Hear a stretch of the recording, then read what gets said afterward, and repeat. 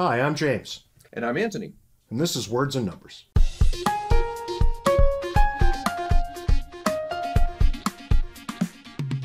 How you doing this weekend? What's fascinating out there? James, this is October, and October is Cancer Awareness Month, and there's some good news on that front. Since the 1990s, deaths from breast cancer have dropped 40%, and deaths from cancer in general have dropped 25%. That's actually pretty good. That is good news. And continuing with the good news, an interesting thing, conventional wisdom, we hear this frequently, says that we need government to help the needy because people are too selfish to help voluntarily. And yet somehow, every time there's a disaster, people prove the conventional wisdom wrong. A couple of examples. Steve Sisolak of Las Vegas started a GoFundMe to help the victims of the Las Vegas massacre. In 5 days, he has raised $10 million in private donations. Uber in the same town is giving free rides to people to and from blood donation centers. And not to be forgotten, amongst other tragedies, in Puerto Rico, celebrity chef Jose Andres has cooked and delivered 45,000 meals for hurricane survivors, again, all on his own and his donors' dimes. Well, on my side of the interesting world, we go from the ill-advised to the patently absurd, so maybe I'll balance you off in some sort of way. Beginning with our president, leader, big toe, Donald Trump, who is out there right now starting to demand what he calls equal time in order to counteract the drubbing he's taking on late-night talk shows.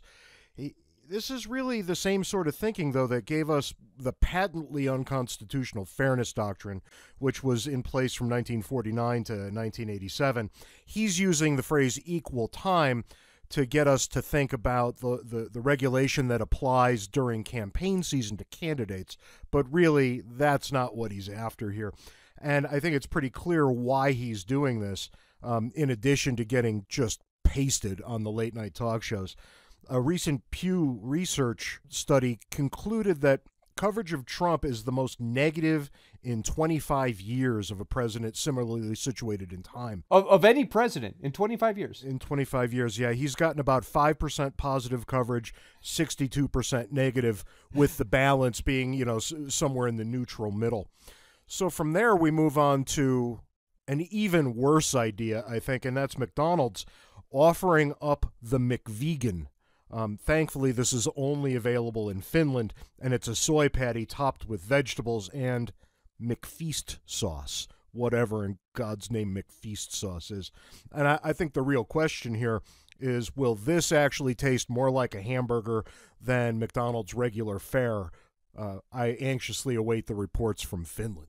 Yeah, I expect when I go to buy a hamburger that I'm actually getting, a hamburger, right? Yeah.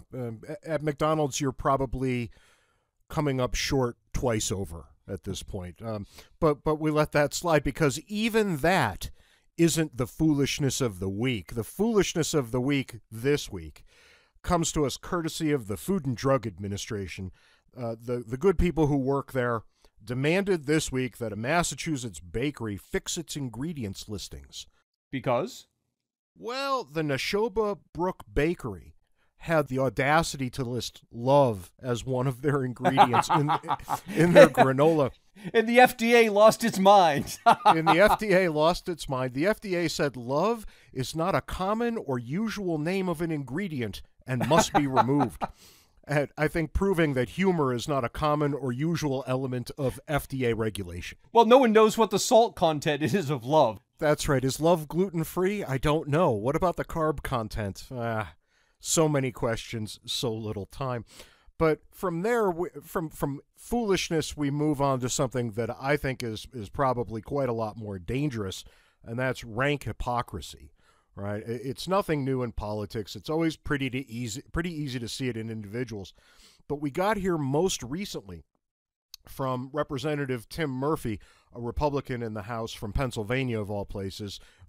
You're probably partially responsible for this. He's my district representative, believe it or not. Well, not for much longer, because he will be resigning in a cloud of shame, as often happens with these things. Tim Murphy encouraged his mistress, which is probably already a problem of some kind, right? Because Mrs. Murphy's probably going to have something to say about this down the road.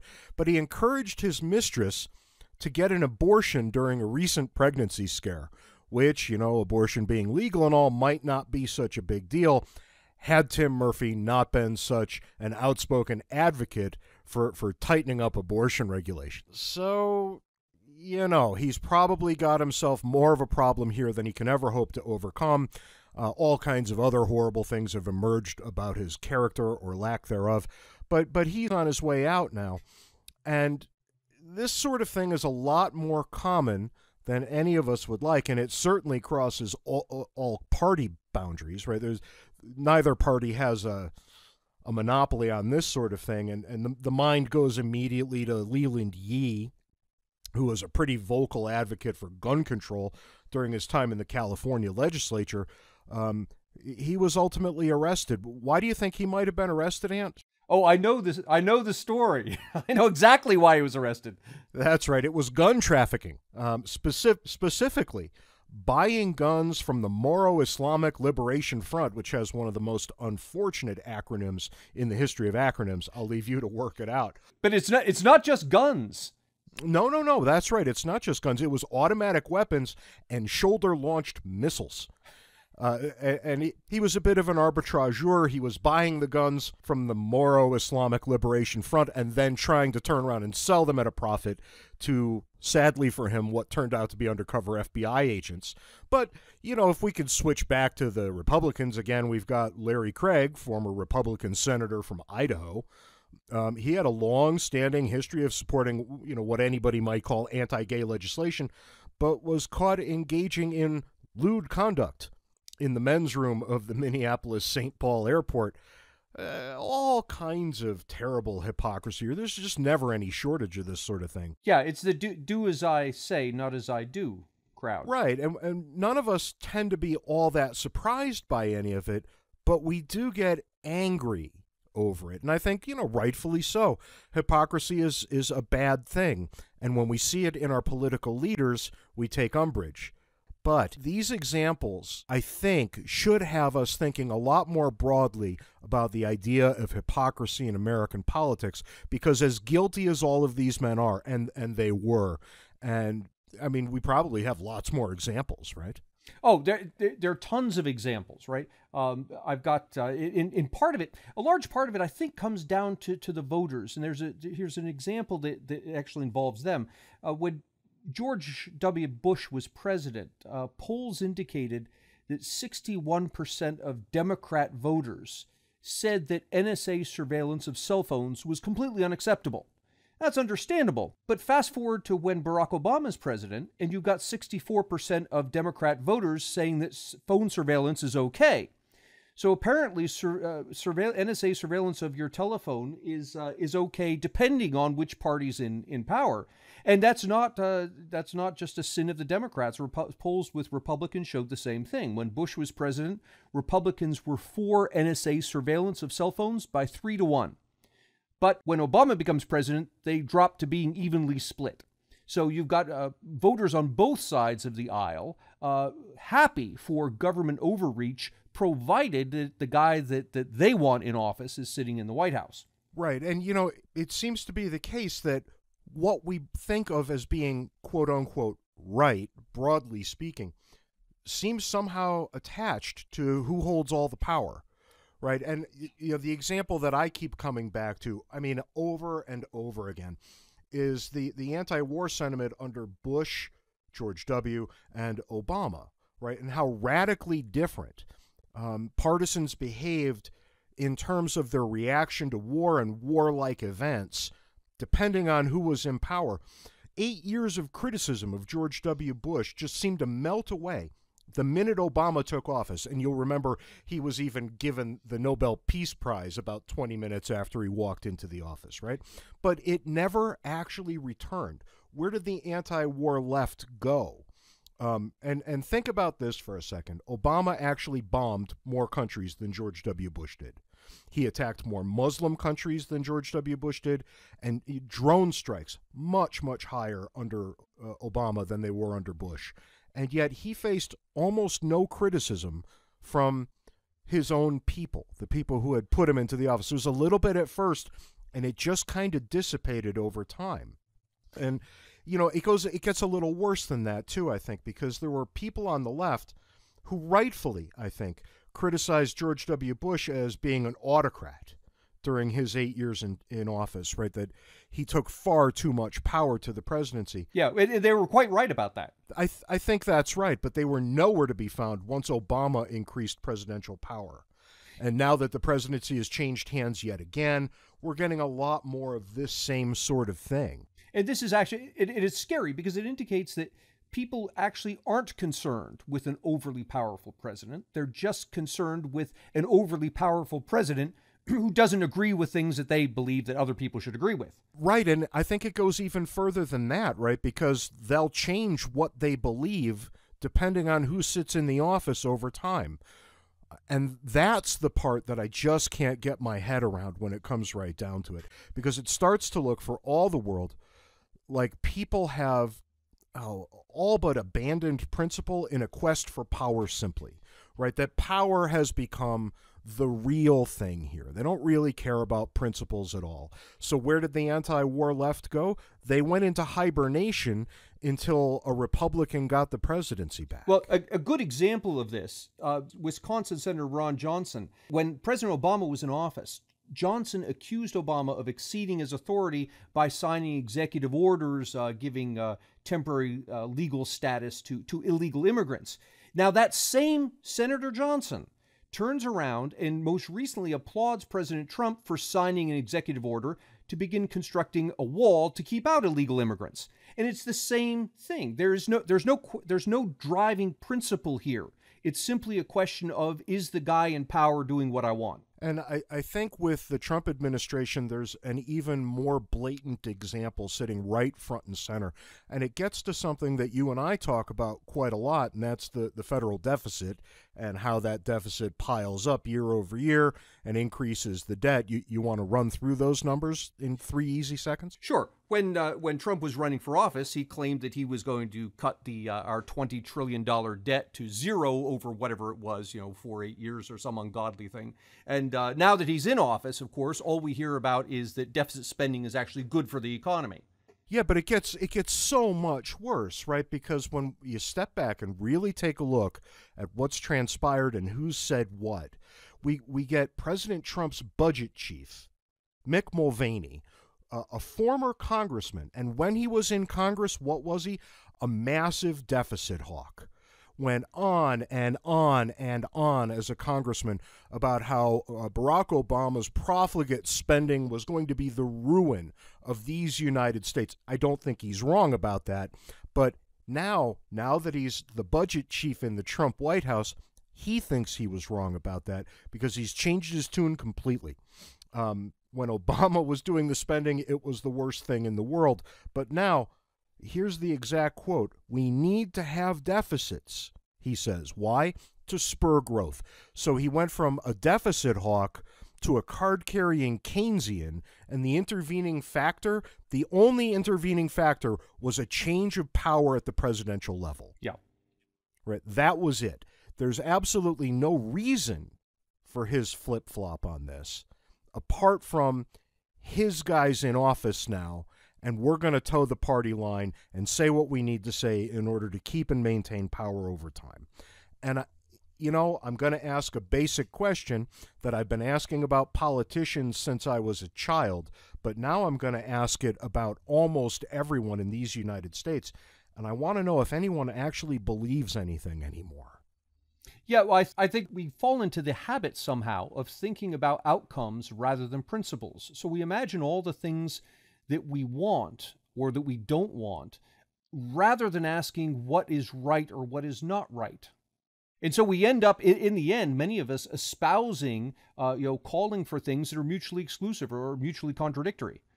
Right, and it seems to me that where we sit right now, surveying the landscape of these things, what we're up against is a difference on the one hand. Well, no, I think just a simple difference between raw partisanship and ideology, right? ideology or ideologue, I mean, this was a pejorative that got tossed around for years and years and years. There was nothing worse to call someone than an ideologue. Well, I think you and I get called it frequently in our hate mail. We do, and I do enjoy the hate mail, so please keep it coming. But here's the weird part. I cheerfully admit to being an ideologue. It's a title I wear with a certain amount of pride, right? Because an ideologue believes in something.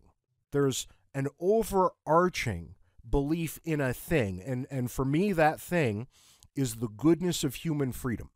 I believe that people should be as free as is possible within the confines of a decent regime.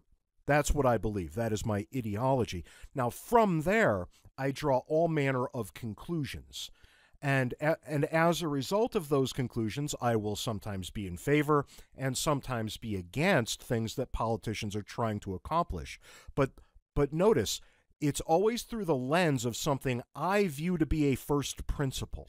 Yes, and I think that's the important thing. When people throw about the term ideologue, they're using it incorrectly. They're describing conclusions, not principles. So you're not an ideologue if you believe that you have the right to keep guns. You're an ideologue if you believe in the principle of self-ownership, if you believe that you have a right to defend yourself, to engage in commerce with others. And then there are things that follow from that as conclusions. Yeah, that's right. And on some level, there's literally no difference between me, say, and a communist. We're both ideologues. We just begin with radically different ideologies. And the conclusions that flow from those ideologies are, in fact, radically different, as well we would expect them to be. But this is different. It's not mutually exclusive, of course, but it's different from partisans. And I think what we're viewing now is a total absence of ideology. There's no overarching first principle that anyone appeals to anymore. Really what they appeal to is the idea of electoral victory. It's important, they believe, that their party, whichever one it happens to be, win. Right. It's become sports teams. That's right, but there's no ultimate reason why they believe their team should win except screw those other guys. And that's not really much of a reason. The two teams are now giving us pretty much the same outcomes, right? We have the same deficits regardless of which team's in office. We have the same wars regardless of which teams are in office. Not much changes. Yeah, that's right. And I think we have to start asking some pretty difficult questions, right? Because on the one hand, it's all fun and games when we're going after politicians from either party who engage in rank hypocrisy on the public stage. But it's quite another when we turn the attention back to ourselves, the people, and we see very similar things going on with us, right? Because it seems to be the case that the longer we go, the more important it becomes that we win, and the less important it is that we do the right thing, whatever that might happen to be.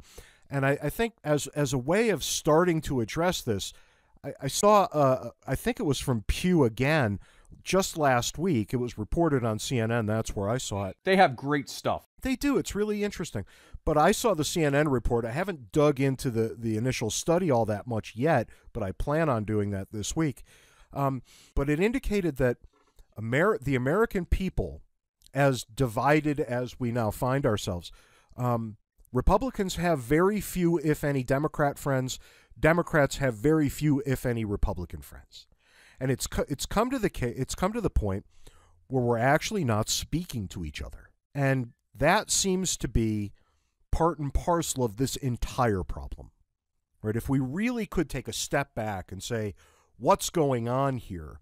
I think what's going on here is that we're not talking to each other anymore because we have ceased to realize that those people we disagree with are our fellow citizens. Yeah. Instead, we now browbeat each other. What's really going on here? Are we all hypocrites at the most fundamental of levels? Well, I think in a large sense, we don't think things through, right? We look to the conclusions, ignoring the principles. So we'll say things like, for example, we should have a progressive tax system. Okay, fine. But then when we cut taxes across the board, we get all bent out of shape because they're tax cuts for the rich. But if you have a progressive tax system, Every tax cut is a tax cut for the rich. It's part of having a progressive tax system. And so again, we're presented with these apparent contradictions because people start at the end rather than the beginning. They start at conclusion rather than principle. So is there an answer? I mean, is there a way to fix this? Because I'm starting to think maybe there's not, the more I look at how people actually behave and perceive one another. Well, I think we should only use government when we're in agreement as to what government should be doing. Where only half of us think a particular thing's a good idea, then government probably isn't the right tool for achieving that thing. It's for this reason that our government was designed with checks and balances. It's supposed to be difficult to pass laws. The difficulty assures that only laws with widespread support will be enacted. But the harder it is to pass laws, the less power politicians wield. So to bolster their power, the politicians have come to replace our laws with regulations and executive orders. These tools are not as clearly subject to checks and balances as laws are. And as we move from a nation of laws to a nation of regulations and executive orders, we've somehow lost the need to compromise. Instead, we now browbeat. Democrats get elected, they use regulations and executive orders to impose their will in the country. Then 4 or 8 years later, Republicans get elected and they do the same thing. In the end, it seems that we've lost our desire for democracy. In its place, we've substituted a sequence of 4 to 8 year dictatorships. The key, I think, to reclaiming our democracy is to look at our neighbors not as members of the opposing party, but as fellow citizens. You mean as our neighbors? As neighbors. That's a crazy thought right there. Crazy thought. But it's hard to see how anything serves as a better final word than that. So on that happy note, we'll call it a week, and we'll see you next Wednesday at about noon here on Words and Numbers. Until then, be sure to stop by fee.org and at Fee Online for all kinds of great content. And be sure, too, to join us at the Words and Numbers Backstage Facebook group, where we take this conversation every week and continue it along. So if you want to have your say, and maybe in lieu of hate mail, you can join us there and call us ideologues and tell us in real time of all of our defects. Come on by there, and we'd be happy to have you. So until then, and on the Backstage Facebook group, and I'll see you there. Have a good week. See you next week, James.